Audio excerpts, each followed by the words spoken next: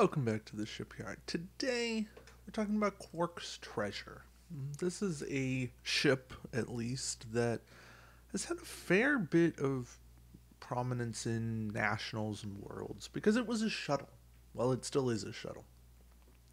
I guess the competitive days of shuttles are not what they used to be. But there's something to being able to put a whole bunch of stuff on a ship and then dock that ship, make that ship safe, and transfer stuff to a capital ship and get a whole bunch more stuff. Anywho, Quark's treasure is a 2222, 16 points. You get 2 crew and a tech slot. You add in things like cargo hold and you get more slots. But cargo hold's in this pack, so we'll talk about it. But here's the best part about Quark's treasure. Now that Ferengi's an independent subfaction, it's even easier to get stuff on it. But you do not pay a faction penalty when assigning any crew or tech upgrades to this ship. So that whole subfaction thing didn't even affect Quark's treasure. Also, you do not place an auxiliary power token beside your ship when using the docking or launching actions. It saves you an aux power, which is something.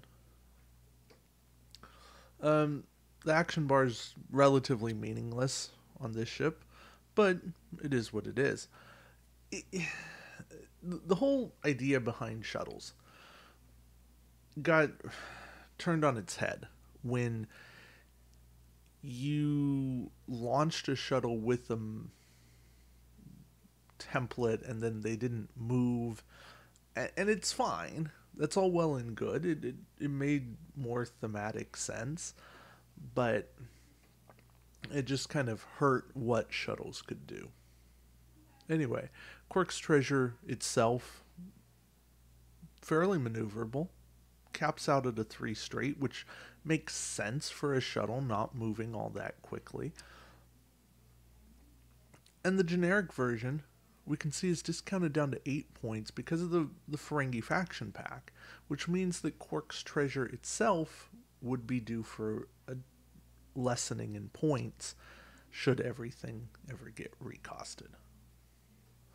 Alright, Brunt is a captain and says action when defending this round during the modify attack dice step, you may force one opposing ship to re-roll one of its attack dice, your choice, and you may field the Grand Nagus elite talent if you use the action listed on it. You must discard this card as well.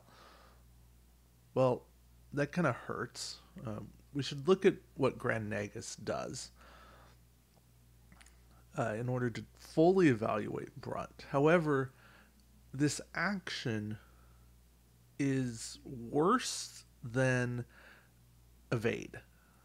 I mean, I guess potentially it's useful if they roll a crit, then you can force them to re-roll that crit, but still, Brunt's a 3.4 skill captain, which most 4 skills are 2 points, and we have to address the elephant in the room, which is a Ferengi captain with no gold press latinum tokens. Yes, he came out before those were a thing, but the lack of gold press latinum hurts a Ferengi captain these days.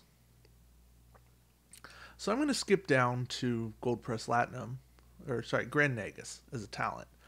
And Grand Nagus is a 5-point unique talent that says action, discard this card to target every friendly Ferengi ship within range 1 to 3. Each target ship may immediately perform an additional green maneuver. While I don't like the action discard, I actually do like targeting friendly Ferengi ships solely because the Ferengi Brel is a Ferengi ship.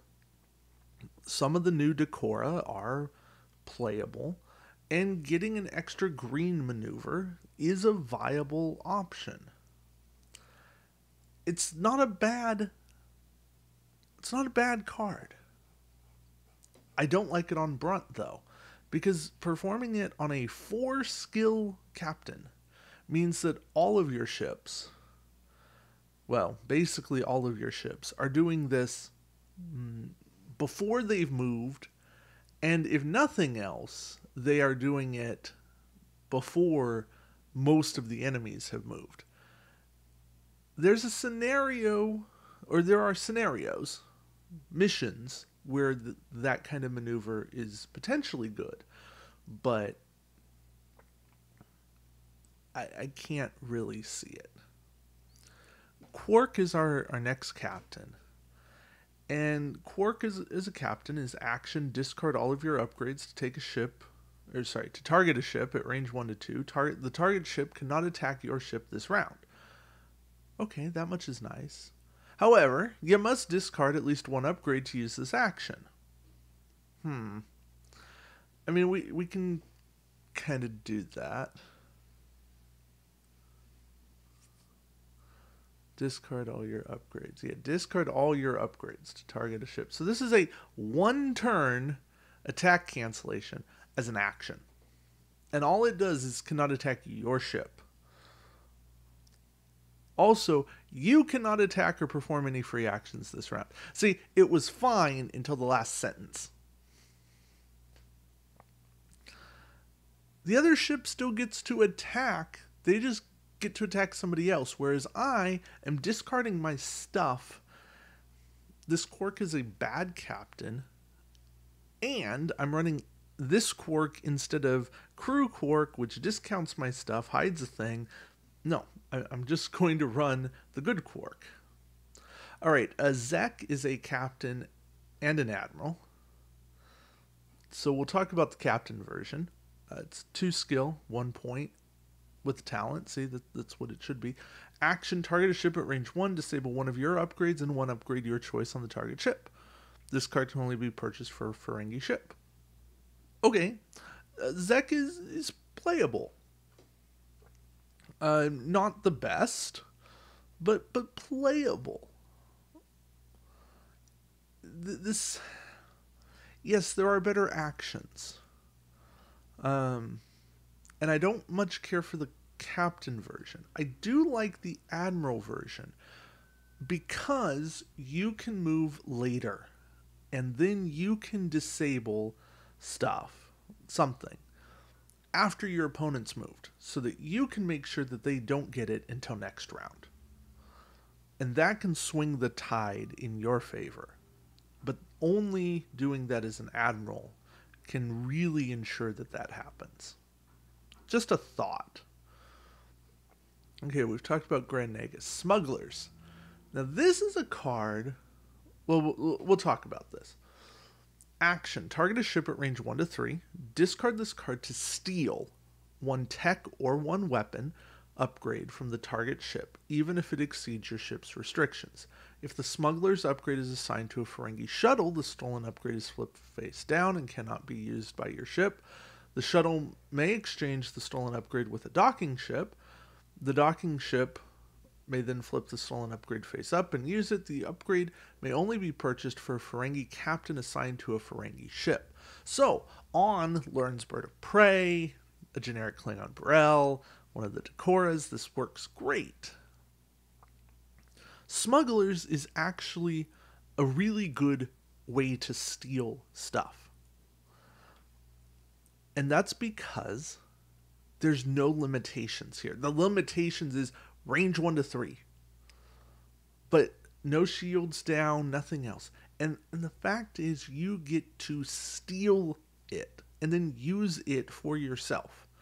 No time tokens coming on it, no disable coming on. You get to use it from that moment. And more so, you get to make sure they don't use it. So even if it doesn't help you a ton, now they're not getting to use it against you. You want to make sure they don't get that additional phaser array anymore? Yep. Or those photon torpedoes? Yep. There's all kinds of stuff. I don't want to go through it. But even this Ferengi captain, Ferengi ship thing, yes, there's now viable Ferengi ships. There's also viable Ferengi captains with Damon Solok, Lurin. Smugglers is a playable card in this game. Alright, Inversion Wave, I think is a no OP card because it's a jump effect. Yeah. Instead of making a normal move, you may discard this card to place your ship anywhere in the play area, within range 1 to 3 of your current position. Remove all tokens except critical hit tokens from beside your ship, and then place an Ox Power token beside your ship. You cannot attack the round you use this ability. Um, you know, it's a nice idea. Just being able to jump and move with limits. Because staying within range 1 to 3 of where you are, yes, it makes you very unpredictable. But it is a discard.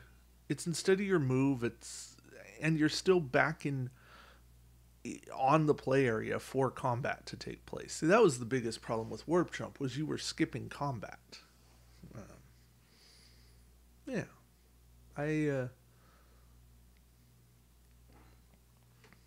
Also, Inversion Wave is limited. So, yeah. I like Inversion Wave. Cargo Hold. Told you we'd talk about this. So Cargo Hold is add 2 upgrade slots, crew or tech. So 2 crew, 2 tech, or 1 of each, to your upgrade bar. These upgrades cannot have a cost greater than 4 combined. Yeah, that's a clarification. This upgrade may only be purchased for a Ferengi ship, and no ship may be equipped with more than 1 cargo hold. So, again, these can go on shuttles. These can go on the Ferengi Burrell. You get the idea. But it's 1 point for 2 slots. And I'm okay with that. Adding more crew is viable. Now, I don't quite buy crew. I think weapon tech would have been the way to go. But, you know what? I'll take extra crew slots. The oddball in this pack is Odo. Now, Odo is really good. During the planning phase, you may target a ship within range 1 to 3 and choose a crew upgrade on the target ship. If you do so, treat Odo, this card, as an exact copy of the chosen upgrade until the end phase, in which you use this ability.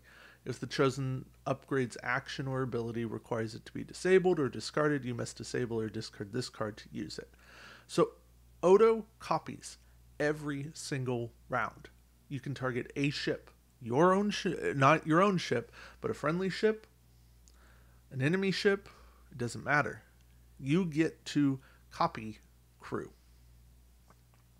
And boy, is that powerful. I mean, yes, Odo costs 5 points, but you can copy unique crew and get a second use of stuff. And you can change that round to round. That is a huge ability.